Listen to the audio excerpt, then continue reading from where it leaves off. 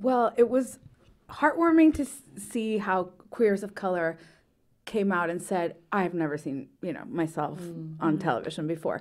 But it was also, there was a taco moment. Oh, yeah. And we did not know that how you eat a taco was going to be, cause such a polemic. And that was surprising.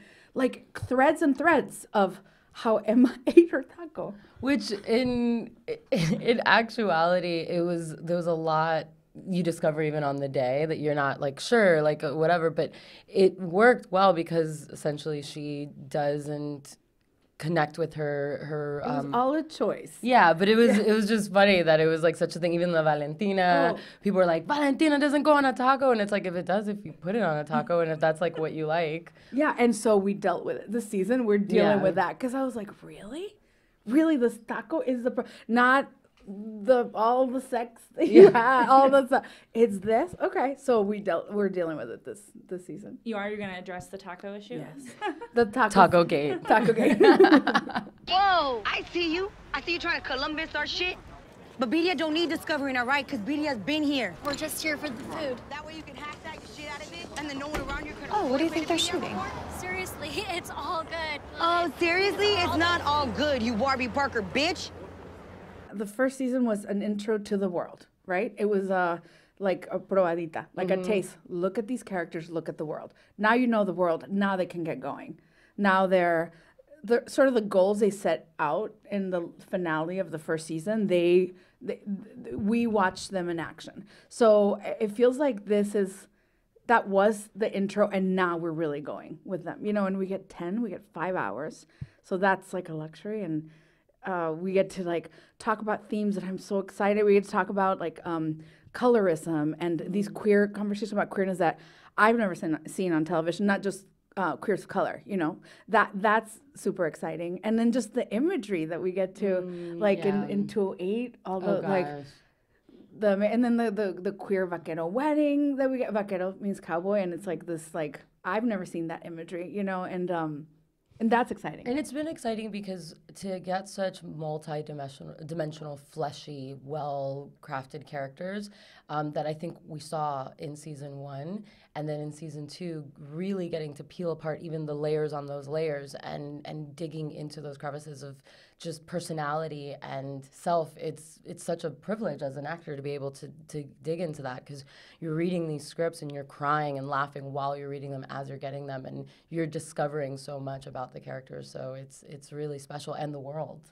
It's fun to pull the rug out from under them. And now we have the space and the time, to really get to know them and see that, Emma would react this way. No, actually, no.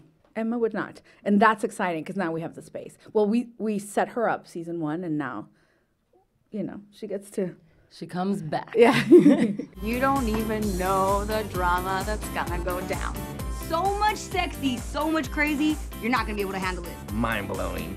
You're not gonna wanna miss this. That was something that stressed me out for season 2. I was like, how do I top that scene in 103? Then we just took that away in the writer's room. Let's just stay true to, the moments and the storylines that they would be living. So we didn't, that's in 103, that sex scene was so workshopped in the room because we wanted to get it right, And now we're just letting them be. So we have all sorts of sexual situations, stuff that goes wrong, stuff where she's in charge, stuff where she's not in charge. That we get to see it in real life. And that's what's amazing, seeing these women still having come so far, and then still going further and still having so much further to go, and discovering things about themselves, which we hopefully as women spend the rest of our lives trying to do, is just constantly evolving and growing, and we're getting to see the characters do that. And sometimes it's badly, a lot of times it's badly, but they're trying. For someone like Emma, the most dangerous and scary thing you can do to her is let her be vulnerable. So that's what we're working, but it wouldn't be all the crazy stuff, the stuff that, people would be like, oh my God, Emma. But it's just, can we get her to be vulnerable? Because this is a broken girl. But we love her.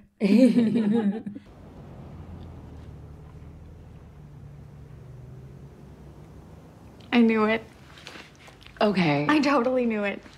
Then why didn't you say anything? Why didn't you say anything? When did we ever say anything? Like I was saying before, is we're all always evolving as people. And 100% after a whole season with Emma, and then also having time to think about it, you come back in a little scared, being like, is she still there? And we were kind of feeling that the first, few days of shooting, like, are we going to just fall back into it? And then you kind of just do. And then you're like, oh, yeah, that's there. I know this person.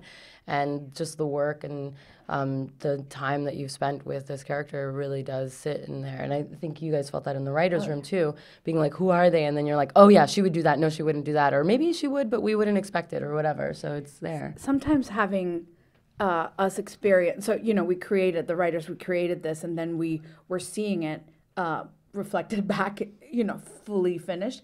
Everyone started having different opinions of it. Like, well, Lynn would do that. Lynn would not. And it was crazy because it was that kind of thing. It was that, I guess it happens a lot second season when you're like, you doubt yourself, and then you sort of get in the groove and like, no, we got this. We know these people. We created these people, So, but yes, the first month we were like, yeah.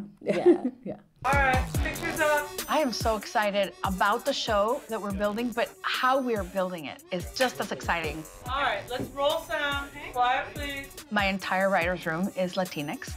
Half of it is queer. Our editors are all women, our cinematographer is Latina, our composer is a Latina. And when you build that way and you are writing a female story, you build it with a lot of brown females. There's no need for translation because you have that cultural shorthand. This is my first TV set, so I have nothing else to compare it to, but I would have a friend visit or someone was on the lot, they'd come and say hi, and we're always floored. They're like, I've never seen this before. This is incredible and this is insane. And I'm like, oh, this is weird?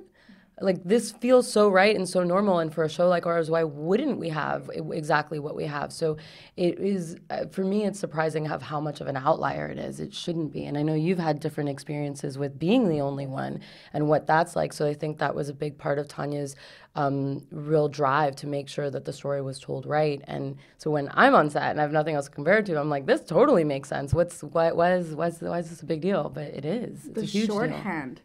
The cultural shorthand is so imperative. Our head of sound, he's Puerto Rican. Our prop miss.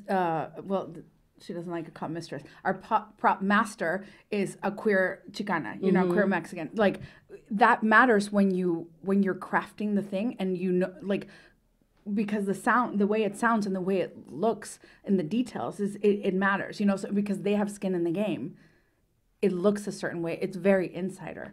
The same thing. We have one of our DPs is Latina. The other one is queer, and so we got skin in the game. So it's always it's built from the inside out.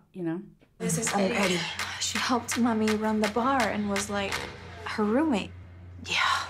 We actually talk a little bit about that in the scene.